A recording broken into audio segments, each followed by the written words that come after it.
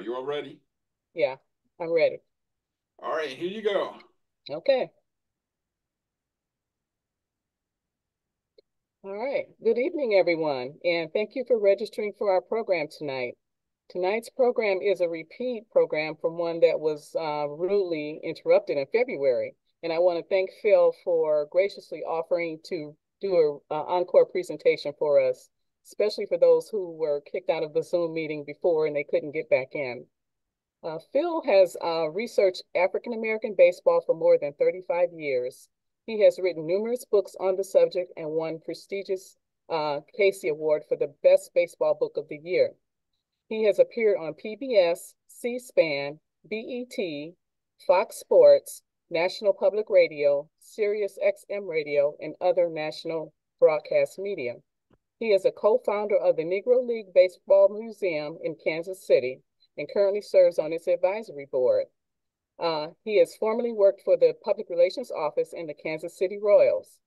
Phill is a researcher, an author, historian, and has made it his mission to share his research and extensive baseball knowledge in general. So welcome, Phill, and thank you for doing this presentation for us again.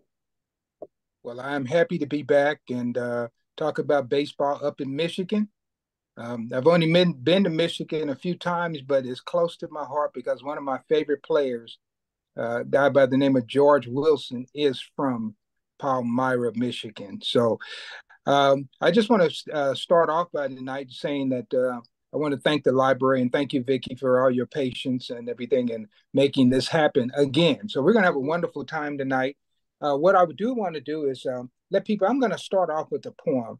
And when I finish this poem, I'm going to actually go back and interpret what I was thinking as I was preparing this poem. And it came from a song that I heard by Janice Ian called Stars. When I heard that song, it prompted some things in my mind. I guess being like the rappers, I decided to sample a little bit of it.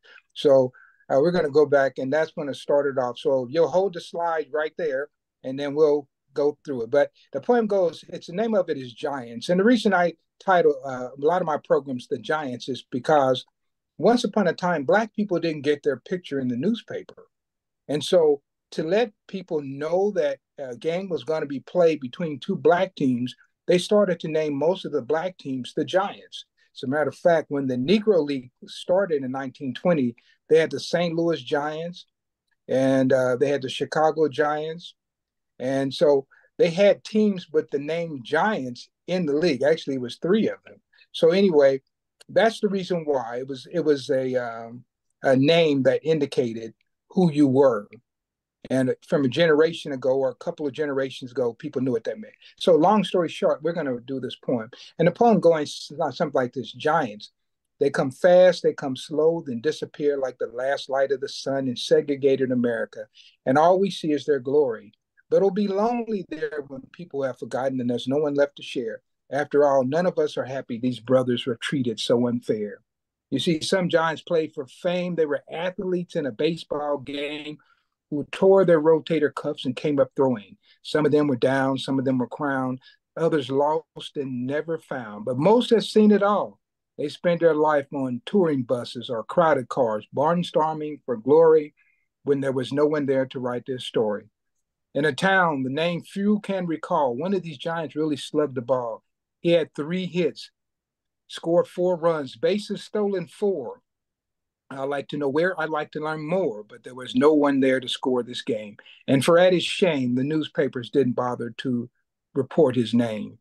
Some Giants made it when they were young. They played the game for fun in a world that was never ready to accept them. I see it was a dirty job for those who paved the way, for every time they lift their eyes and tried to soar, they had to wonder who would be there to bar the door. Some Giants had arms of steel men would pay to see, so they put it on display. Some had great speed, even I could watch them run all day. Some excelled at hitting ball with bat, and gee, their hitting was advanced. Young boys said, I could do that if I had half the chance. I could be a giant. Like bronze men of age 25, young and alive, crowds watching them as they walked and laughed and asked for memorabilia and autographs. In small towns and big cities too, people filled the stands and gave their approval with feet and hands. and watched these men play with ball and glove. As young girls smiled and dreamed of their physique and dreamed of kissing them on the cheek, yet these men never could believe you truly loved them. Of course, some giants made it when they were old, like Solid Gold, after age 40, still playing tricks on Father Time, throwing baseballs over dimes, using a talent they still could share, a deep down soul they had to bear. Or maybe it wasn't much there, for even they would say, I didn't have much then, but when I was young, you wouldn't let me in. But will we ever know the pain of living with a nickname you never owned, Coup Papa, Turkey, Double Duty, or Buck, a nickname on loan that somehow stuck, or the many years of forgetting the job you've ever known, life on the road, living away from home, living out of a suitcase, or how about this, being the showcase? These are men whose names will live beyond this day, men who play for the love of the game regardless of the pay. So I hope some of you will remember these black stars, scorned and despised, the original giants you unrecognized, who came fast, who came slow, then disappeared like the last light of the sun in segregated America. We're going to go to the next slide and start our presentation. I want to dedicate part of this tonight to a gentleman by the name of Ted Raspberry.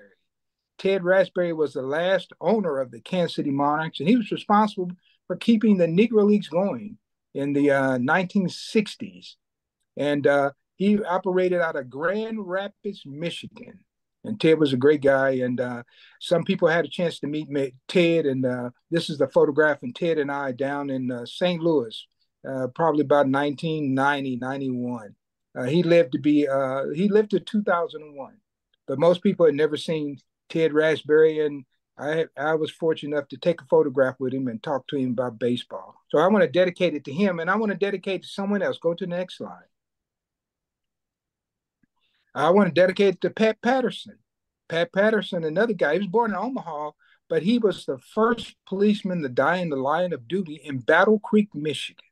And if you ever get to Battle Creek, Michigan, where W.K.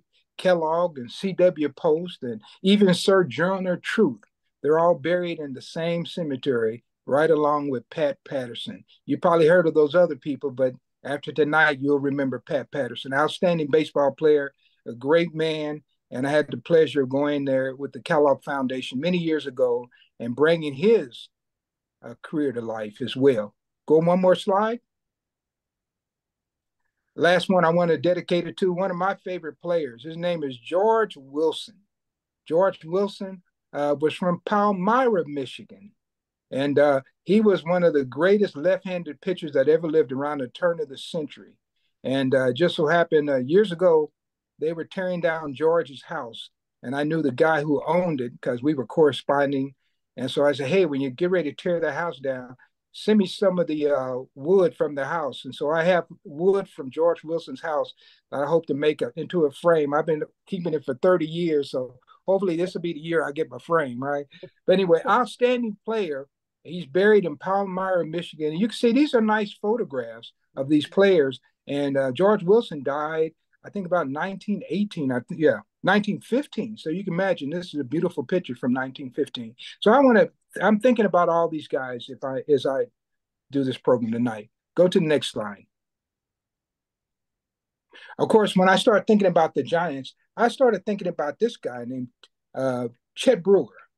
Chet Brewer was a guy who pitched for the Kansas City Monarchs, outstanding player, born in 1901. And he used to tell me the story about when he was a kid, his foot was partially run over by a trolley car. And so he lost 3 toes. And so he pitched his entire career, over 25 years, with a handicap on one of his feet. And it was the important foot that you step down on when you're a pitcher, when you're throwing the ball toward home plate. But he pitched his entire career with a handicap. And I had the pleasure of going out to Los Angeles, California, and spending about 3 nights with Chet Brewer back in the 80s, 1980s. And so I'm at his house, and we're talking baseball. So what do you think I asked Chet Brewer? I asked Chet Brewer, let me see the foot. So I can't see that I've seen Chet Brewer's foot missing the toes. And I'm sure that that's not something that most people could celebrate, but it's a story that I could tell. And Chet Brewer did a lot for baseball. And the first baseball player I ever met was a gentleman by the name of Reggie Smith. and Reggie Smith was trained by Chet Brewer out in Los Angeles. And so it all comes together, the history. Of course, Chet Brewer, he died in Los Angeles, but he was from around my area. I live in Kansas City. He was from Leavenworth, Kansas, which is probably about 30 miles from my home where I grew up. Go to the next slide. And you saw he was wearing his giant uniform. And of course, you can't talk about anything related to Michigan without mentioning the Detroit Stars. And the Detroit Stars were organized in 1918, and they were offshoot of the Negro Baseball League. And Rube Foster was able to finance this team when they first started. And of course, he sent his star player, Pete Hill, over to be the manager. And there's Pete Hill in the individual picture. And Teeny Blunt, the guy who's wearing the sweater in the team picture, he was the owner. And my most recent book, which is called The Negro Baseball Leagues, A Photographic History, it's a series. Pete Hill is one of the stars of that particular book. So know a lot about Pete Hill. And you guys, if you want to know about a great hitter, equal to Ty Cobb and a whole bunch of other people, Napoleon Lajoie, all of those people during that period, you need to know about Pete Hill. So go next slide. And also in the poem, I talk about people tearing their rotator cuffs and came up throwing. I was thinking about Dink Moffel when I was writing this. I met Dink Moffel in 1980. He died about 3 weeks after we met. And he told the lady who was taking care of him, he said, when this guy comes by, give him all my photographs. And he knew he was going to die, didn't have any relatives. And so those photographs were the photographs that really got me started over 44 years ago, being an African-American baseball historian. And it's because of this gentleman right here. And his career ended when he tore his rotator cuff in 1934. And I showed up in 1980 and kept it going. Interesting thing, Mr. Moffel, he left his passport. Turns out Moffel was born on August 14th. Actually, August 13th, August 13th. And what's kind of ironic is when I met Mr. Moffel, I only knew him for 3 weeks, but guess what my birthday is? August 13th. And I'm about to be married for 40 years. It'll be 40 years this year. And my wife's birthday, believe it or not, is August 13th. So important day. I can't write history, can't talk about history without squeezing Mr. Moffel in there some kind of way. I was thinking about him in that particular phrase in the poem. Go to the next slide. And of course, when I first started baseball, the first time I put on a uniform, it was for this guy, Sherman Jones. He used to pitch for the New York Mets, and I was able to get big league instruction the first time I put on a uniform, and that's one of the reasons why I really love baseball. He had played for Casey Stengel, and he used to sit around and he would tell us stories about Casey Stengel.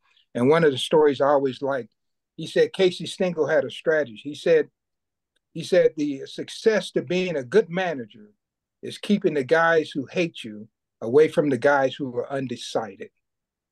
And that was Casey Stengel. And of course, that's me as a young guy right there. I started off collecting baseball cards, but actually it started off in 1964. I was collecting Beatles cards. And I made the mistake of taking them to school in the second grade. And the teacher said, these aren't collectibles, these are toys. And she took my Beatles cards. And so I went back to the store to buy more Beatles cards, and there was nothing there except baseball cards. And so I started collecting baseball cards. And by the time I was 19, I had over 100,000 baseball cards. And so a lot of my history I would learn off the backs of baseball cards. And you love your baseball cards when you start taking photographs with them. And so that's me right there. And you can see, guys, I had a little more hair back then, so it's been a few years here. But I still collect baseball cards and I still have pretty good collection right now as well. Okay, and go to the next slide.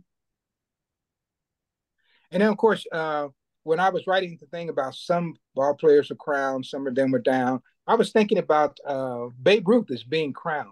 I don't know how much everybody on here knows about Babe Ruth, but in 1927, he made over $200,000 as his salary. Someone came to Babe and they said, Babe, you made more money than the president? And Babe said, why not? I had a better year. Also, every ball player, every kid has a favorite player. my favorite player was Dick Allen, and I'm there shaking his hand. Dick Allen died during the pandemic, not from the pandemic, but in the pandemic year 2020. And he was an inspiration to me, and I had a chance to meet him. And I used to act like Dick. And if you ever follow Dick Allen, you know he created a lot of controversy on every team. So me trying to be like him, he got me kicked off a few teams trying to be like Dick Allen. And he got a good laugh out of that when I told him a few of the stories. But Dick Allen, the first time he played on AstroTurf in the Houston Astrodome, they asked Dick Allen, said, "How you like this new AstroTurf?" He said, "If a horse can't eat it, I don't want to play on it." That was Dick Allen. Go to the next slide. And of course, this is another guy you want to know about. He was just inducted into the Hall of Fame in Cooperstown, New York. His name is Bud Fowler. And he started the Adrian Page Finch Giants along with Grant Home Run Johnson in 1894.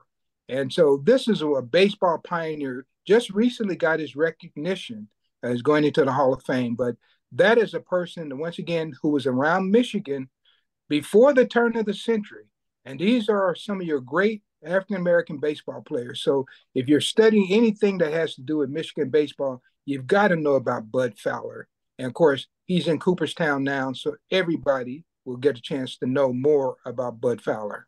Go next slide.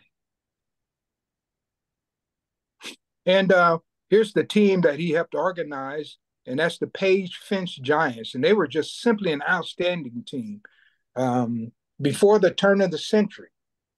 And so they're in the 1890s. They're winning a lot of ball games. And they were sponsored by a fence company. So you look at this photograph closely, they're standing on fence. George Wilson played for them. Pat Patterson played for them, and Bud Fowler. So this was a really good team. And they operated out of Adrian, Michigan. And and they traveled by train. And, you know, I grew up around an area in Kansas City, Kansas, not too far from the railroad tracks. And I hate to say this when kids are on the line, but we used to go down for our recreation, catch a slow freighter and hop on the train. And but you know, I don't do that anymore. As a matter of fact, I went down to the rail yard to take a picture, and this train is not moving. My train hopping days are long behind me. So anyway, but in the old days, believe it or not, if you were with some of these African American teams who were going by the names Giants, if they weren't one of the really famous teams and they were like a local team, sometimes players would have to hop on trains just to get to the next city to catch a ball game and to be able to play. So sometimes players actually had to hobo. And so this picture I took right here symbolizes more than just me hanging onto a train. So we go to the next slide. Then, of course, there were some other great ball players I met. James Cool Papa Bell. Now, when I was writing this part, and I was thinking about James Cool Papa Bell, he was a guy that told me that one time he stole 175 bases in a season. And he said because they kept leaving the scorebook, he only got credit for 95. But I used to wonder before 1980, could a guy really steal 175 bases? Because, of course, no one's ever done that in the big leagues. Well, it turns out that Vince Coleman came along and stole something like 140 bases around 1984. And there was another guy named Billy Hamilton that played for the Minnesota Twins maybe a couple of years ago. When he was in the minor leagues, he stole 150-something bases. So I knew Cool Papa Bell was telling the truth. Satchel Paige said Cool Papa Bell was so fast, he could turn the lights off and get in the bed before the room got dark. Now the first time I heard that, it wasn't Satchel Paige saying, it was Muhammad Ali. And Muhammad Ali was saying he was so fast he could turn the lights off and get in the bed before the room got dark. But he didn't invent that. And, you know, it's kind of ironic. Satchel Paige was the one who told the story about Cool Papa Bell. But Satchel Paige used to also say that age is mind over matter. If you don't mind, it doesn't matter. But he didn't invent that. That came from Mark Twain. So sometimes you have to be careful where you get your quotes from. Go to the next slide. And of course, I started to talk about some Giants making it when they were young. And I was thinking about this guy named George Giles. Matter of fact, I will be in his hometown tomorrow. He was from Manhattan, Kansas, right around Junction City. So I'll be at Fort Riley tomorrow morning at 9 o'clock in the morning presenting. But George Giles came to the Kansas City Monarchs when he was 16 years old, and they saw that he was a good ball player, but he wasn't ready. So they sent him out to play with one of those Giants teams. And but it turns out the team he played for was an all-black team in 1926, and they were called the Kansas City Royals. And a lot of people don't realize that the Kansas City Royals baseball name was originally taken from black baseball teams, the Kansas City Royals. And so that's who he played for in 1926. And he comes up and he's 17 years old playing for the Kansas City Monarchs. But if you ever follow Willie Mays, he came up around 15 and 16 years old. He's 90 something years old right now.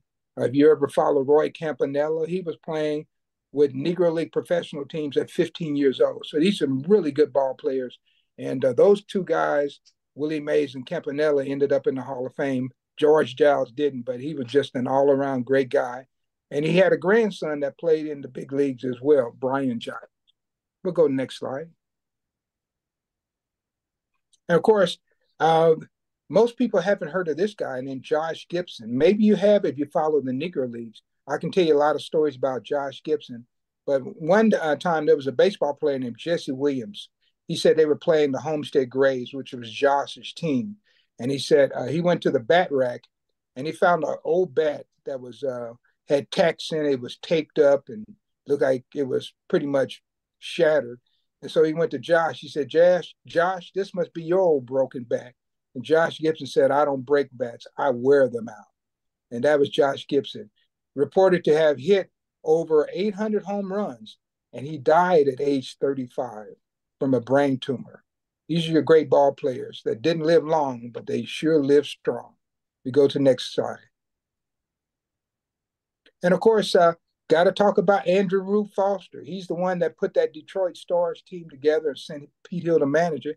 But he actually played a season in Otsego, Michigan in 1902. It was the only time that he ever played for a mixed team. He originally came out of Texas, and he always believed that black players ought to stay together and get stronger. And that's why he is the president of the first and lasting Negro National League in 1920. That's Andrew Rube Foster, but he pitched a year in Michigan, believe it or not. So Michigan, I'm telling you, Michigan has a rich history. We'll go to the next slide. And of course, there's Andrew Rube Foster there, and he is there. He's the larger guy. He's with C.I. Taylor, the manager of the Indianapolis ABCs. And then there's two guys who own newspapers. And I thought I'd mention some of the newspapers because there were black newspapers before the turn of the century in Michigan.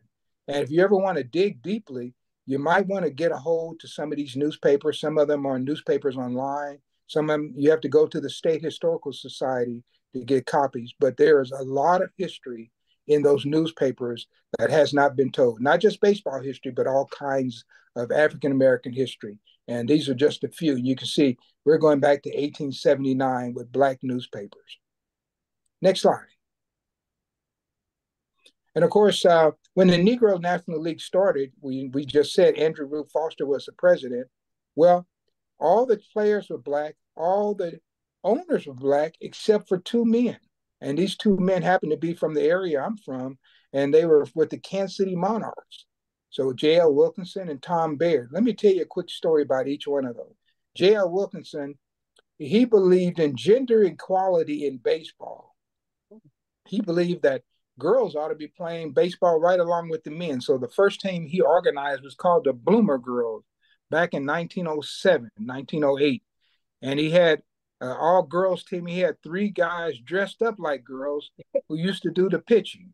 Now, don't ask me where they went to use the restroom. Did you see how I slide that political statement in there? So that's J.L. Wilkinson. He also was the father of night baseball.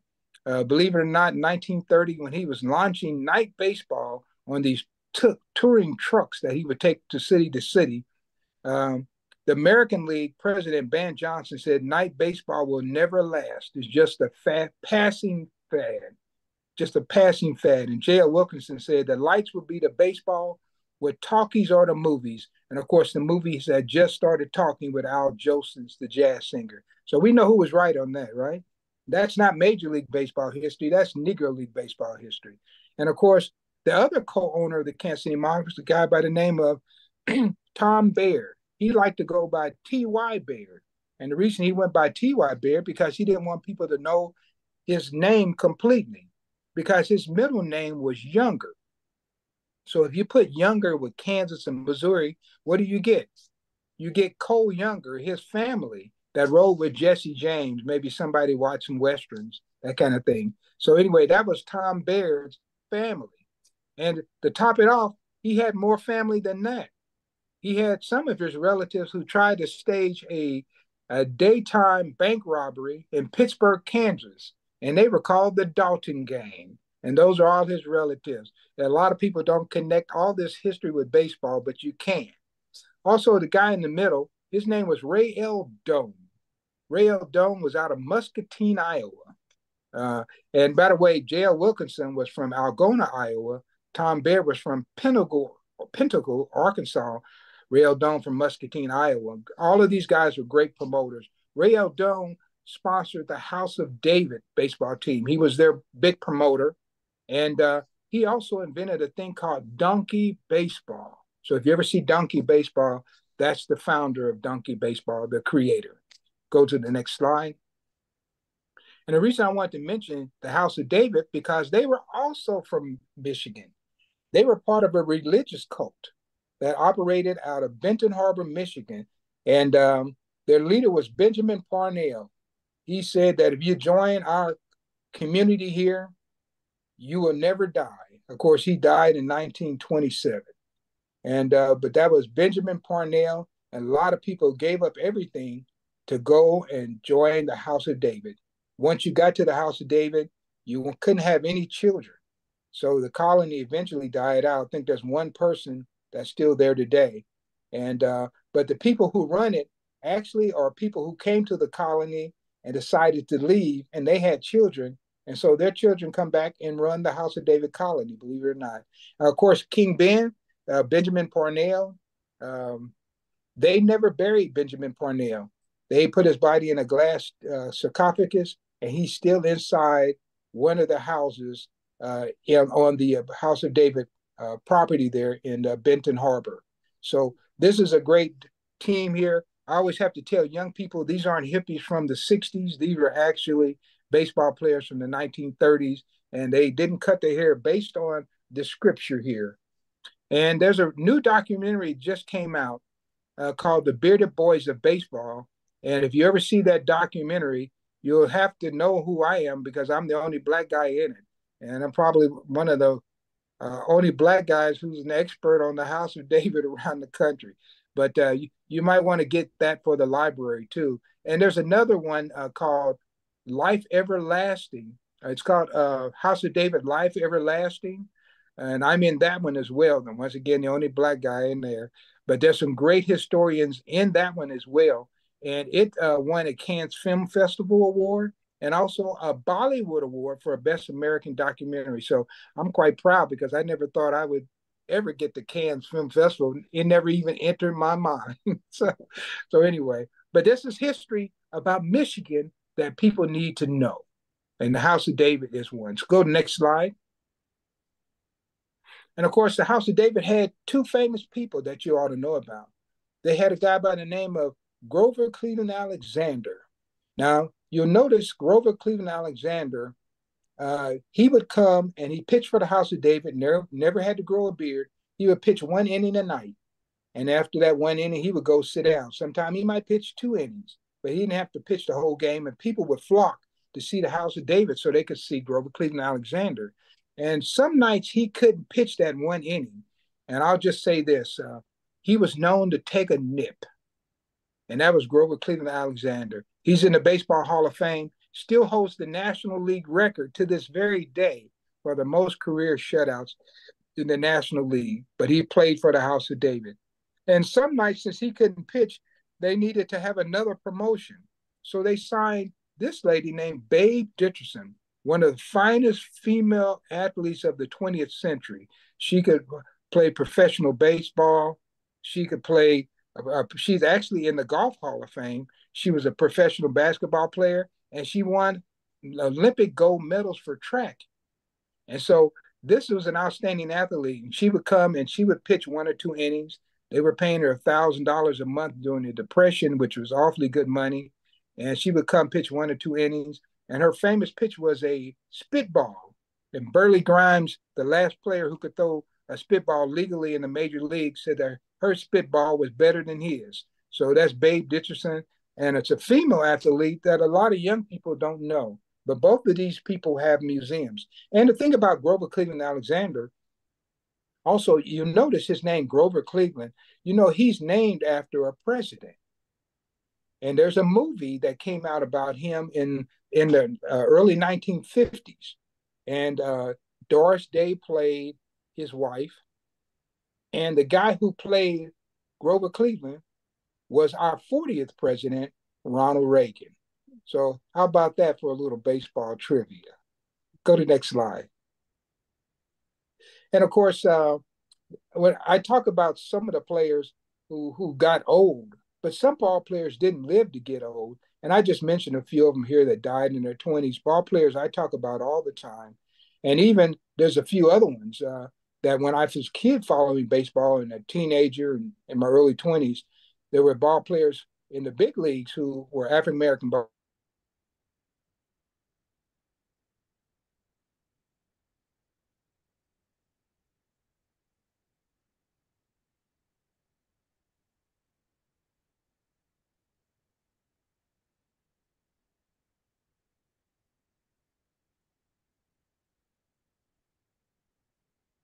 We can't hear you, Phill. Okay. Okay. Try to unmute yourself. Yeah, it keeps going back to mute, but that's all right. Okay. All right. So, Okay. so yeah, I actually wrote Lyman Bostock, and I have a letter that his wife sent me on funeral home stationery that's in my collection. So I'm really connected to a lot of these ball players, either talking about them or just taking time to write them a letter. And one of my books I wrote, and by the way, I'm on my 10th book, but I wrote a book about Dizzy Dean, and it was called The Dizzy and Daffy Dean Barnstorming Tour, Race, Media, and America's Pastime. And I was able to talk about Dizzy Dean. And a lot of people have heard about Dizzy Dean. Dizzy Dean in 1934, he played against 4 great Negro League teams in about 12 games. And after those games, they asked him, they said, Dizzy, who's the greatest pitcher you ever saw? And they figured he'd be talking about himself because he usually talked about himself. But he said the greatest pitcher he ever saw was a colored boy named Satchel Paige. He said, if you could get him and me on the same team, we could win the pennant by the 4th of July and go fishing till the World Series starts. And he believed in Satchel Paige because he knew he had seen something that he didn't see in the big leagues. And of course, I have a picture of his wife there. And his wife used to tell the story that they met on one night. The next night, they went on their first date. The next night, he asked her to marry him. The next day, they got married. And she said, when I tell people that, they think I'm dizzy too. So that's Dizzy Dean. Okay. So, and that building in the background, it still stands. That is where the first Negro National League was organized. And that's in Kansas City, Missouri right now. So it's a building you can visit. So we'll go next slide. And then, of course, this Satchel Paige here, when I was talking about ball players still playing past their prime, age 40, throwing baseballs over dimes, I was thinking about Satchel Paige. You know, Satchel Paige holds the record for being the major's oldest rookie. He was 42 years old when he joined the Cleveland Indians in 1947. And so that's the oldest rookie in baseball history. And the only way you can top being the oldest rookie is you got to come back to be the oldest player. So in 1965, he came back at age 59, pitched 3 innings against the Boston Red Sox, struck out one batter, a pitcher by the name of Bill Mumblecat, and then he gave up a double to a Hall of Famer by the name of Carl Yastrzemski. And I know those names well because I collected baseball cards. And so anyway, that was Satchel Paige. And if you're ever in Kansas City, where he's buried, there's a little poetic saying on the back of his monument. And I'm the one who wrote that. I didn't make one mistake, though. I didn't put my name on it, so nobody knows that I wrote it. But I did, and I'm honored today to be on be a member of the Satchel Paige Family Foundation. So go to the next slide.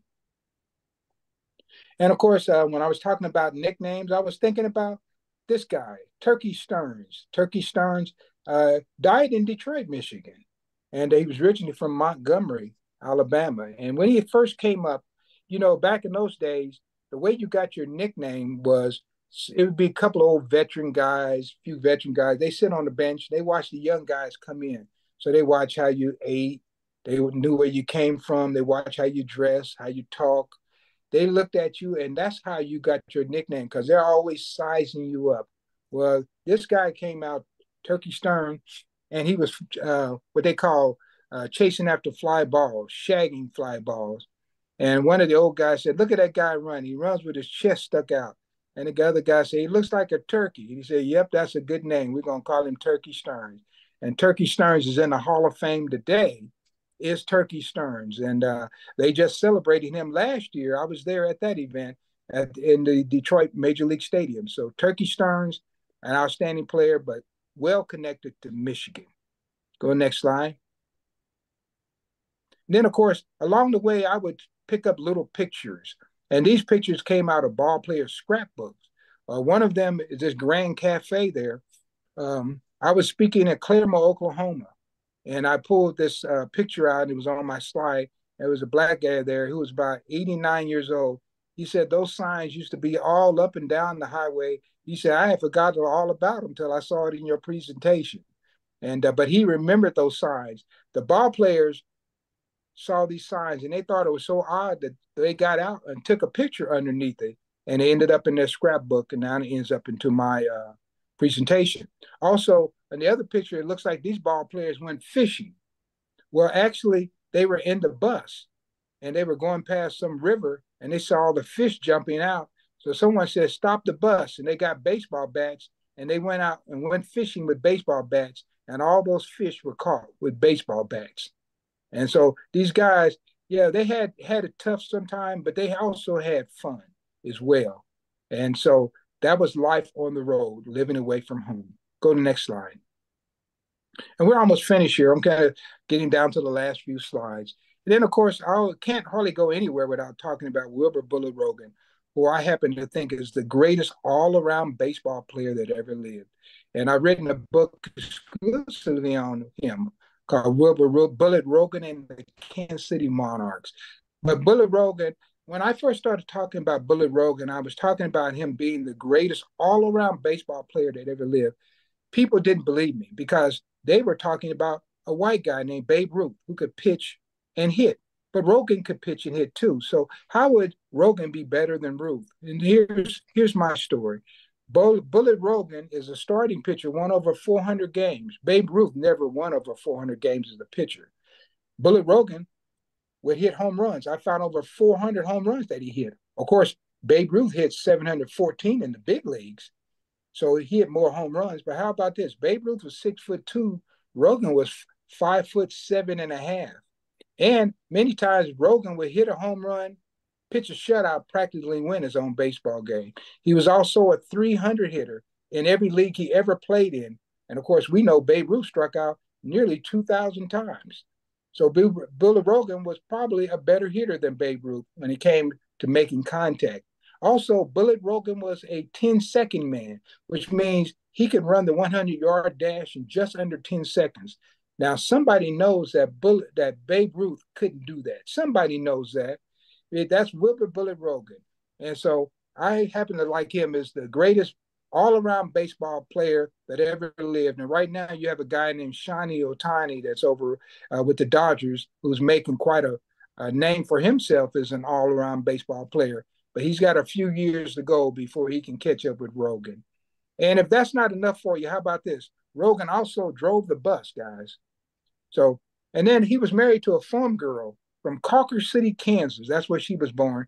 And if you ever get out to Kansas way, Calker City has one of the most unique exhibits you ever want to see. And when I'm in Kansas, I ask people, have they ever been there? And they say yes, because they have the world's largest ball of twine.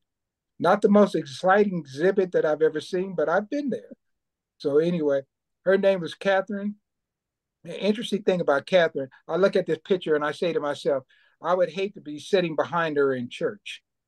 So we go to the next slide. And of course, a few years ago, I put out a book about John Buck O'Neill, and in it, I used QR codes. It was the first time in a sports book that anyone had ever used QR codes. You can scan the QR codes, and you can hear me interviewing Buck O'Neill in 1986, one of the earliest interviews that you'll ever hear on Buck O'Neill, even though there's lots of interviews that came after. And so, anyway, that's John Buck O'Neill, and that's my wife there, August 13th. That's me there, and that's my son there, who is a college professor now, and he's 6'4", so he's taller than Buck, and Buck was 6'2" in his prime. So that's always one of my favorite pictures. But that book was called John Buck O'Neill, the Rookie, His Words, His Voice, and you can actually hear his voice in a book. And I encourage people to look at this kind of technology because it's a way you can capture your own family history. And so this is the kind of things we're doing, and that book has 11 QR codes. And believe me, I've sold a lot of that book when I go around and people get a chance to hear. So we go to the next slide. All right, then. So that kind of gives you just an idea, uninterrupted, of some of the things that we could talk about related to Michigan baseball. And so I want to end with another point. It's a little shorter point, but it kind of summarized some of the things that we talked about. And then I'll open it up if that's okay. And anyone has any questions, you can give your questions and we'll go from there. So the poem, this one is called The Stars That Did Not Shine. And it goes something like this.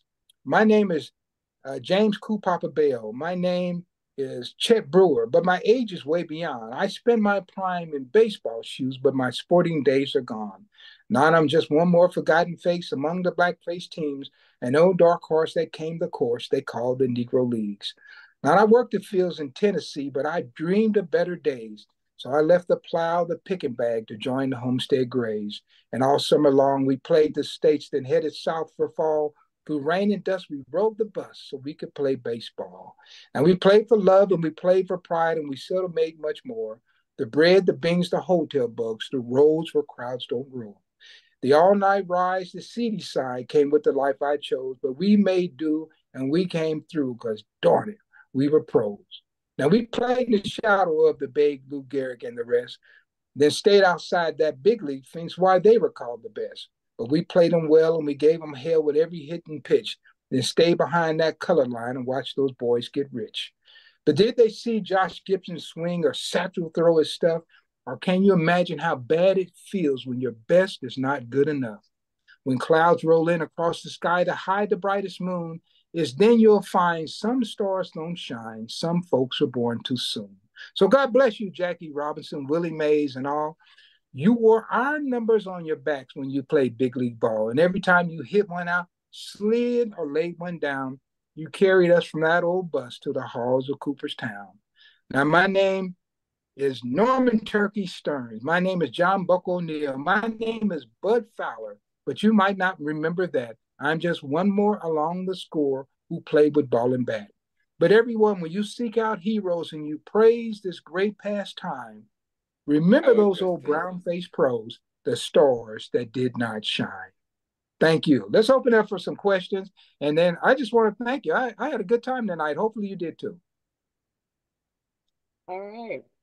You can put your questions into the chat and I'll go to the chat. And also, if you want to ask your question directly, Michael, will they be able to unmute themselves or will I have to unmute them? Yes, they should be able to unmute themselves. Okay. So if you have a question, you can unmute and then you can ask Phill your question directly. Mike B says, thank you for the presentation. I believe the greatest mistake of Bud Selig's tenure was to not ensure that Buck O'Neill was inducted into the Hall of Fame while he was alive to be celebrated. Do you have any insight on why such a mistake was made for a man that spent his life advocating for remembering this important story in our history? Yeah. Oh, well, I remember that day. That day, I was doing color commentary for a cable TV station. And I had tried to get on the committee, but every time I tried to get in there to vote, something would happen. They said, oh, well, this person already voted. So anyway, I couldn't get on it. So they picked the people they wanted to be on the committee. And so when Buck O'Neill was not elected. Now, keep in mind, I can see the Negro Leagues Museum out of one monitor. I could see the people who were voting. I forget where they were, but I could see them in the other monitor. And so when he didn't get in, the first thing I said, I'm glad they didn't put me on that committee. So, but yeah, he should have gotten in, and because he got in 2022. Now, what's interesting is I was on the group who selected the ballot for who was going to be voting in 2022, and so I helped put the ballot together, and Bud Fowler was on there. So it was some more good ball players. John Donaldson was on there. He should have gotten in. But I wasn't a voting member. They didn't allow me to vote again. So I helped them put the ballot together. And one thing for certain, if they had to let me vote, Dick Allen would have got a vote. He would be in the day too. So, so I understand Buck O'Neill should have gotten in, and it would have been nice to be able to drink the coffee while you're alive. But I think somewhere out there in the great beyond, he's smiling. Okay. Harold and Phyllis, my brother and sister-in-law, they live in Jacksonville, Florida. And they want to thank you for the presentation. And did any of the Michigan players play against the Jacksonville Redcaps? Oh, all the time. Matter of fact, I don't know. Buck O'Neill went to college in Jacksonville, Edward Waters College. Oh. Yeah, yeah, he was out of Sarasota, Florida, and I wrote about that in my book. But yeah, the Jacksonville Redcaps, they were in the Negro Leagues toward the end of the 1938 season. They played a few games. So yeah, most definitely. And some good ball players came out of Florida. My most recent book about the 1910 Chicago Leland Giants, I talk about John Henry Lloyd. He was out of Florida. So yeah, Florida was a good. I think when I think of where the most African American ball players came from, I'm going to say Florida and Texas probably lead the pack. Is there a website for Negro League merchandise? Not one specifically. Now, I do have a site myself that you can go out where you can pick up my books, and a lot of people pick my books up there because I will autograph them from there. But my website is NLB, like Negro League Baseball, so it's NLBalive.com, NLBalive.com. And then if you follow me on Twitter, Twitter, X, I'm known as at Negro League Man. And I've got quite a few followers over there, some pretty dedicated followers. And I used to put up a baseball fact a day or 2 or 3 a day. And I've been doing that since 2010. So you can follow those and you will learn a lot because I'm constantly digging for 44 years. And like I said, I'm on my 10th book. And my last 2 books have won local historical society awards. One of them in Illinois, one of them in Missouri, and of course I have a what they call a Society of American Baseball Research Award, as well as a Spitball Award for the best baseball book of 1992. You think about that, guys, man, that's 30 years ago. I'm still here. So, and look, and people are just now meeting me for the first time, so that's great. But it's been an exciting run. Okay. Rich S. Says great presentation and thank you. And does the Northfield District Library have any of Phil's books? Yes, we do. We have 2 of his selections, the Dizzy Dean, and we also have the one on Buck O'Neill. So, and if there are others that are out there, and we can certainly order them and get copies in the library for you to check out, as well as those 2 movies that you mentioned. Those sound very interesting on the cult. Yeah, the House of David, and it's a really good story about life in Michigan. And then also there is a place called Idlewild. Yes. Mm-hmm. Okay, the guy who put the most money behind Idlewild to get it started was a guy named Beauregard Mosley.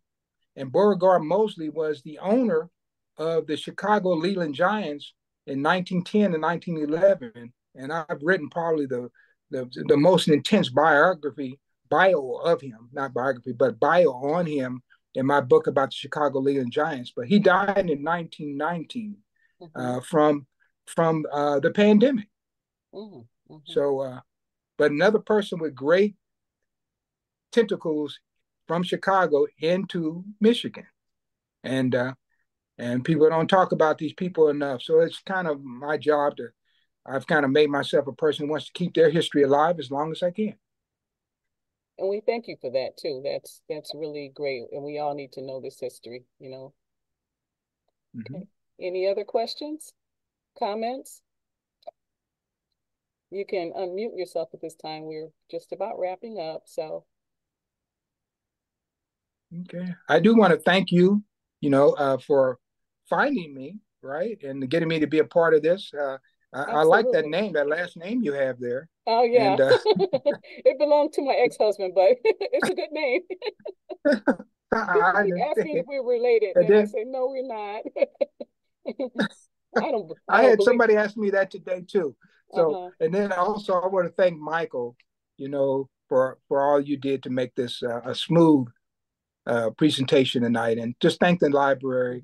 And you guys keep up the good work, and maybe I'll come back next year. Absolutely. Don't forget about me. I won't. Maybe one of these days I'll get to actually be in the library. Right. And I've never, a couple of years ago I did a 200 city tour. You can imagine that. And I drove everywhere that I went, 17 states. It took me 4 years to complete the tour. Wow. And but I did not make it to Michigan. So hopefully next time around, I'm not doing any more 200 city tours. I think that's a lot. That was rough.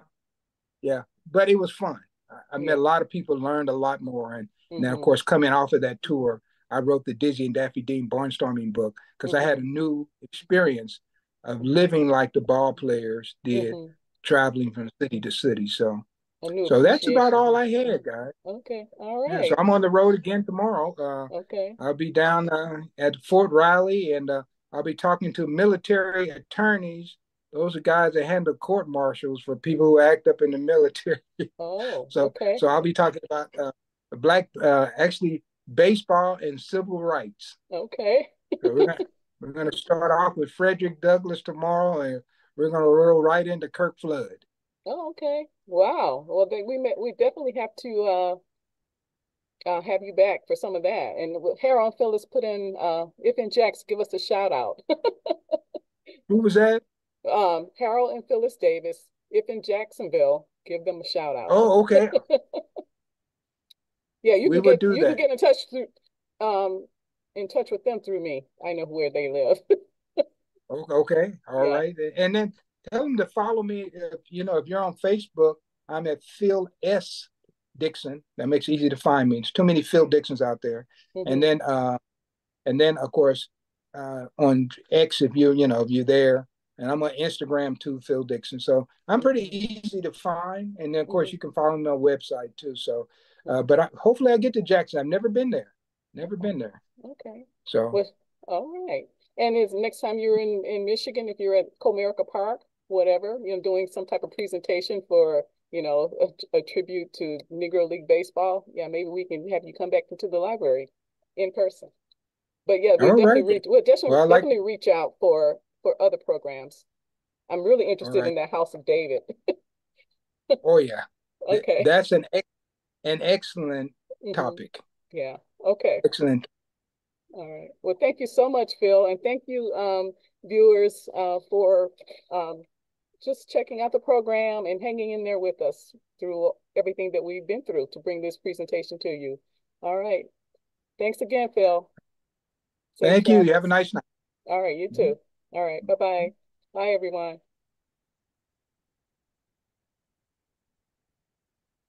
Bye.